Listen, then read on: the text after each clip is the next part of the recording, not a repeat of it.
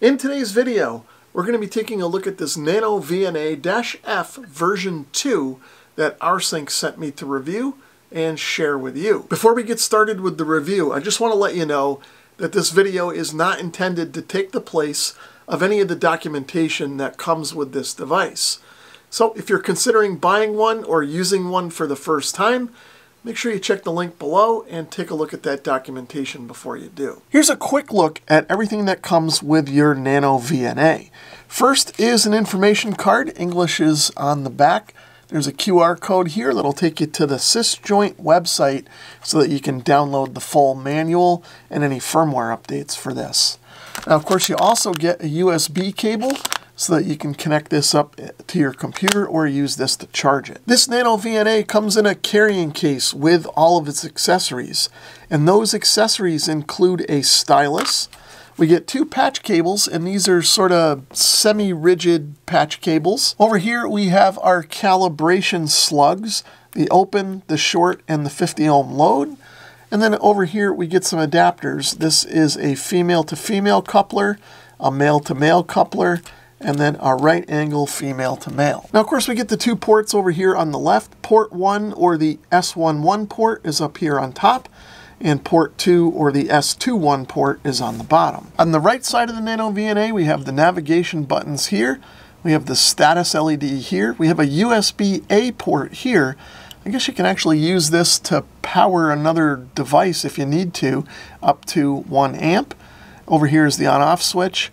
And over here is the USB-C charging port, and this is also the port that you would use to interface to a computer. And then on the back, we've got a silkscreened block diagram to kind of help you remember how to use this thing, but really I suggest going to the website and checking out the full manual. As mandated by the FCC's 2021 Barnes-Clark Act, I will now remove the screen protector from this electronic device on camera.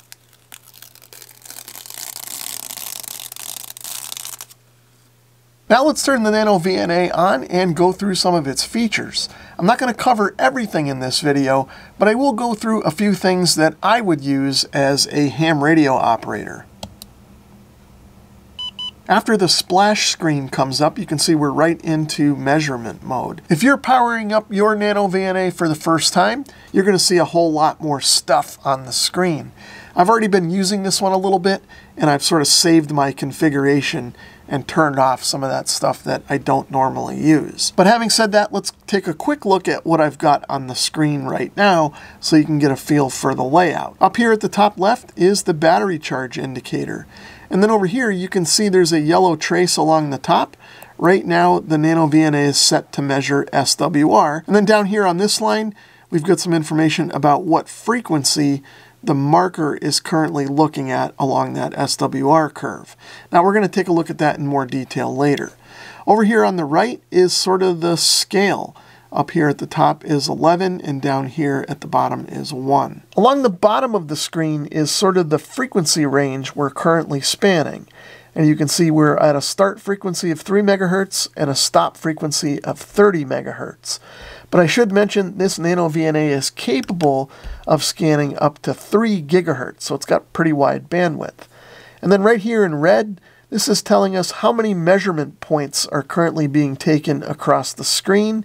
And currently we're set to 201 points, which I believe is the maximum for this unit. Now normally down in the middle in yellow we would see information about calibration, but this unit isn't currently calibrated. I reset the calibration a minute ago, so let's go through and recalibrate it so that we can start taking some measurements. Before we start the calibration, I do want to mention that there is a handy menu map on the website that you can download, and that'll help you kind of navigate the menu system on this nanoVNA.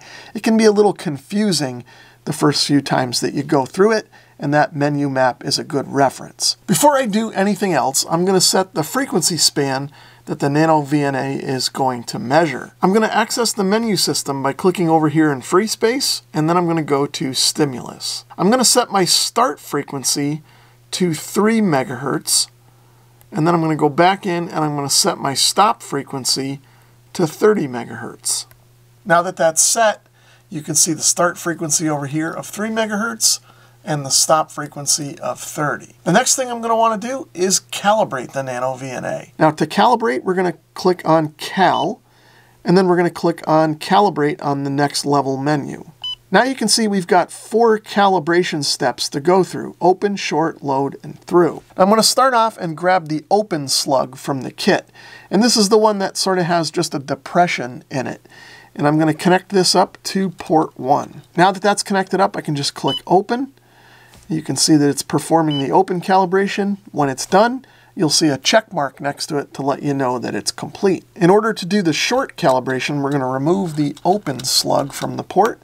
And I'm going to grab the short slug. The short slug is the one with the gold pin in the middle and sort of the gold base with no depression inside, and it's the same size as the open slug.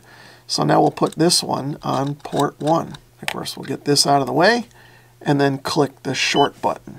And again, it does the short calibration, and we see the check mark when it's done. In order to do the load calibration, I'm going to bring in the bigger slug. This one has sort of a silver connector and a gold body. And we're going to put that on port 1. And of course, we'll now tap load.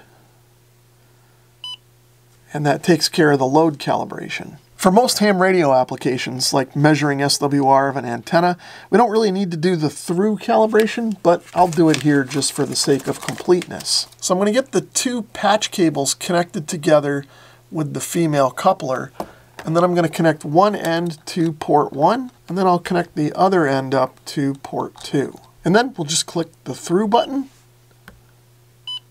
and calibration is done. We get the check mark, so now all of the items are calibrated, and we can click done. Once I click done, you can see we now get a menu with 7 save slots. And you can see slot 0 has already been saved, but I'm going to overwrite it with this current calibration. Now if you wanted to do different frequency ranges or save different calibrations, you can put them in any of these other slots. But like I said, I want to overwrite slot 0 and keep this configuration. Now that we're all calibrated up, I can remove the patch cables and we can start doing some measurements. One thing to keep in mind is when you're not using these ports, it's a good idea to keep the dust caps on them, obviously to keep dust out, but to also keep any stray static from getting into the ports. Now that we've got the calibration complete, you can see the letters down here at the bottom of the screen are lit up to let us know which calibration modes are set. So at this point, now that we're calibrated, we could start doing some measurements. And in this case, SWR measurements, because that's what I've got everything set to. But I want to back up a step and show you how I've configured the display. So I'm going to tap over here to get the menu activated, and I'm going to go into the display option. And then I'm going to go into the trace option. And you can see right now, only trace 0 is active. Now if I want to enable trace 1, I'm just going to click on that. And now you can see that trace 1 is now active and listed in blue. But you can probably also see that both of the traces are currently measuring SWR. This one is measuring it on port S11, and this one is measuring it on S21. And then over here from the menu, you can see that trace 0 is checked, which means it's turned on, but trace 1 has the A next to it, meaning it's the active trace.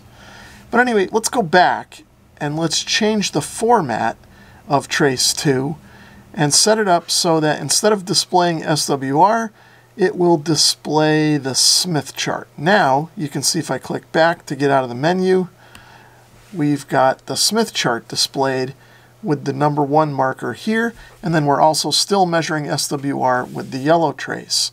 Now we can turn on up to 4 traces, as you've already seen, and we can configure each one however we want with the format setting. And again, for example, I've got trace 3 on, and now that's showing log mag. But for now, I'm going to go back in and turn off these other 2 traces, and we'll take a look at just SWR for the moment. So I've brought in an SMA to SO239 adapter so I could connect up my fan dipole that's in the backyard. So you can see what we're looking at is a plot of the SWR over the span of frequencies between 3 megahertz and 30 megahertz. And you can see we've got some areas where there's real high SWR, and we've got some areas where there's low SWR. Now right now it's kind of hard to see because the marker is hidden behind this S11 icon, but we're starting off at 3 megahertz and we're measuring an SWR of 14.9. Now I can move this marker along the trace to see where the frequency ranges are where SWR is best. So if I use the buttons to kind of move the marker here, it's a little bit touchy, but if we kind of go down to that bottom trough, you can see that we're getting an SWR of 1.48 or 1.45 or so at 3.81 megahertz. Now if I continue along, we can see that we have another dip in SWR at roughly 7.185 megahertz. We've got 1.14, and so on and so forth. We can keep moving the marker along the curve, and we can see where the SWR is best and where it's worst. So now let's zoom in and actually take a closer look at the frequency span between 6 megahertz and 9 megahertz so we can get a better idea of what this antenna is doing in the 40 meter band. So in order to do that, I'm going to change my start and stop frequencies. So I'll click start, and then I'll punch in 6 megahertz. And then I'll change the stop frequency, and I'll make that 9 megahertz. So now that we've zoomed in, you can see we're sweeping between 6 and 9 megahertz, and it looks like our SWR low point is right about at 7.155 megahertz, so right in the 40 meter band. But we do have this weird little kind of spike and then kind of trough and then back up. I'm not really sure what's going on with the antenna there, but it's interesting to note that we have that artifact. So now at this point, what I can do is I can also turn on one of the other traces. So now with the Smith chart enabled, it looks a little bit messy, but we can also see the impedance measurement. So with marker number 1 at the SWR low point, and you can see the green marker number 1 on the Smith chart plot is right here in the center of the screen. We are getting an impedance of 53.4 ohms with 15.5 nanofarads of capacitance at that SWR low point. So with the marker moved up to 6.93 megahertz, you can see the SWR is 2.8 or so, and now the impedance is 23.3 ohms with 597 nanohenries of inductance. Anytime the marker is above the horizontal point on the Smith chart, we're going to see inductance.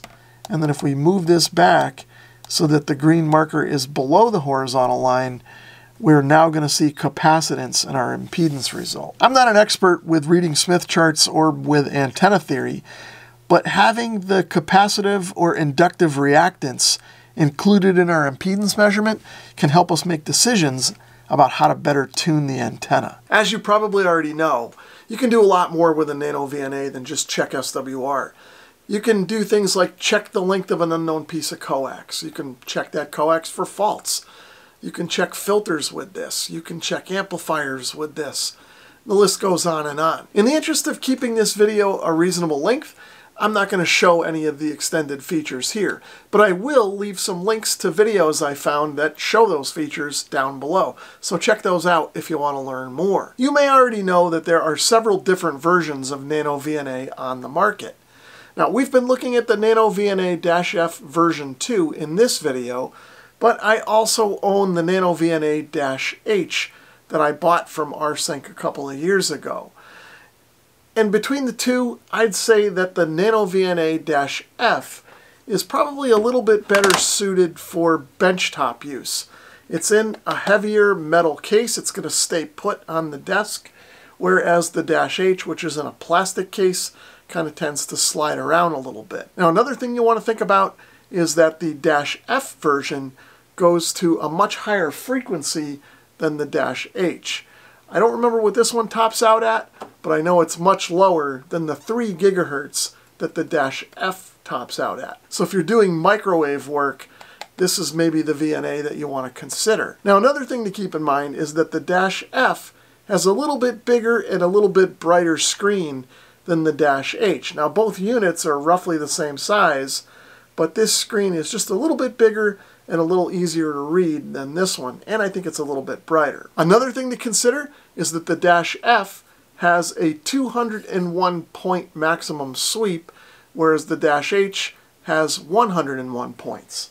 So in other words, you can get a little bit more precise with your measurements with the -F versus the -H. Some people are also going to prefer the navigation buttons that are on the side of the -F over the rocker switch that's on the top of the nanoVNA-H. But the choice is really up to you. I'm going to leave some affiliate links for both of these units down in the video description so that you can check out the tech specs and make the decision that's right for your needs. So all that being said, I hope you enjoyed the video. Thanks for watching, and if you're a ham, 7-3.